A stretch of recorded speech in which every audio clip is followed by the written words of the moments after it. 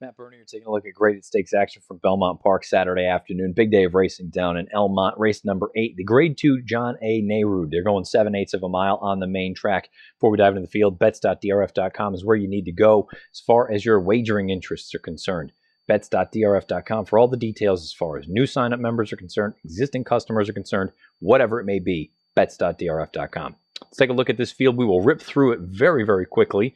And it's an interesting race because the standout in here, or I shouldn't say the standout, but the horse that is a standout as far as the pace is concerned is also very likely the horse to beat. That is the number 9, Promises Fulfilled. Let's start with the Timeform US Pace Projector. You can see that they have the 9 Promises Fulfilled out on a loose lead with a blue bar indicating that it could be favoring horses on or near the early lead. Promises Fulfilled on his best day, he absolutely is the horse to beat in a race like this. Highest last out buyer and raw Timeform US rating coming out of the Met Mile.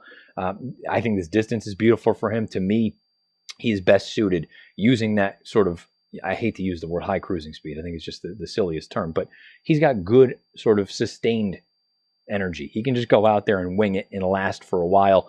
I think Promises Fulfilled. I wouldn't argue with anyone that wanted to put him right on top. I think he makes plenty of sense in here, but I do think there are some other intriguing alternatives.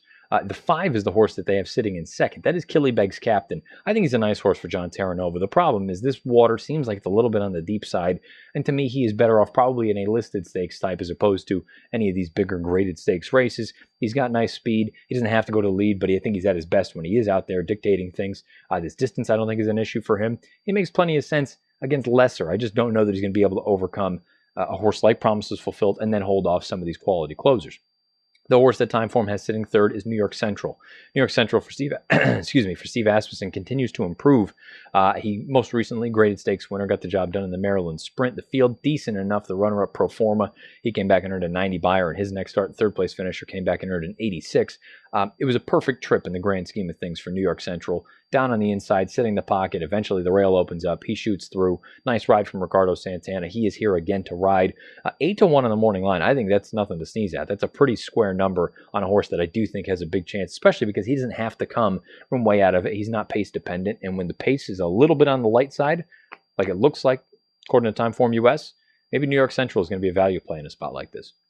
Number 1, Majestic Dunhill, is the opposite. He's going to be up against it simply because he is a confirmed one-run closer. His most recent run, I thought it was fine in that Polynesian.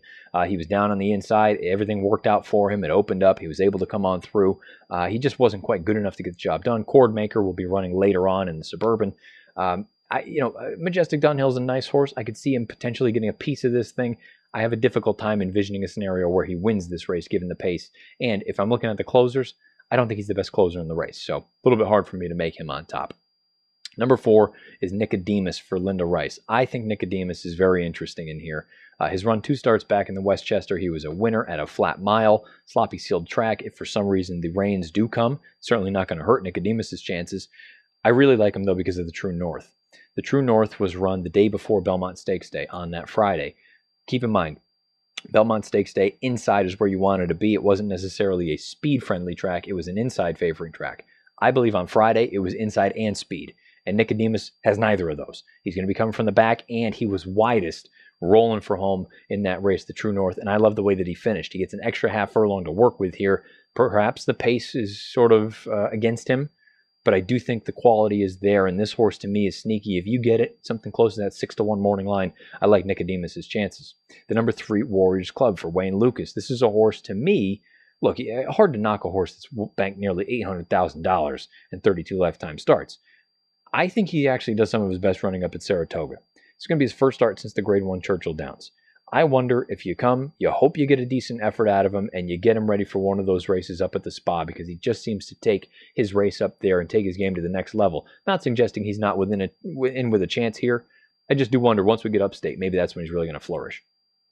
We move on. The number 6, Bon Raison. This is an interesting horse in here because from a number standpoint, that most recent race, especially from a Timeform US standpoint, stacks up quite well. 119 raw Timeform rating, 100 buyer speed figure. The form and the figures were flattered as the runner-up came back and won next out with a 98 buyer.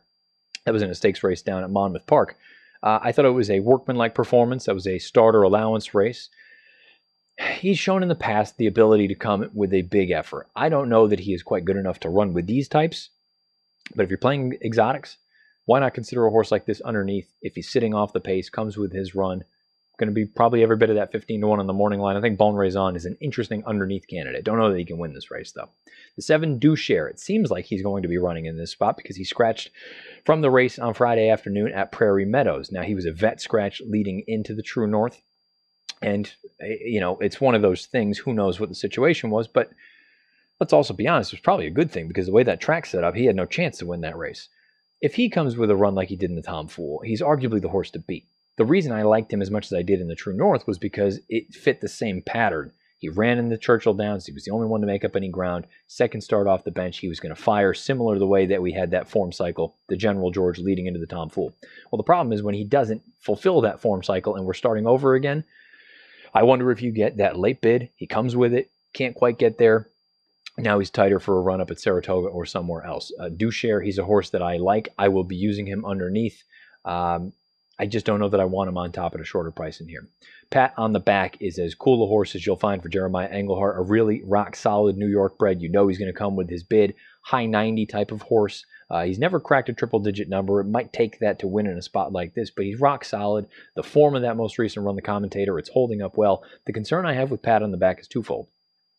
First things first, and really the more important one, is it feels like he does his best. I don't want to say it feels like. He, fact, does his best against New York breds.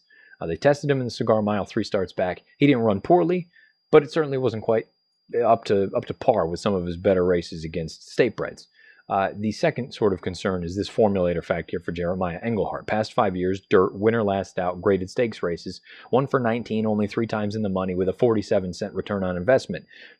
I'm not suggesting Pat on the back can't win this race, but at 4-1, I'm a little bit leery about taking anything too short on him. If he were to float up for some reason, maybe I'd be intrigued.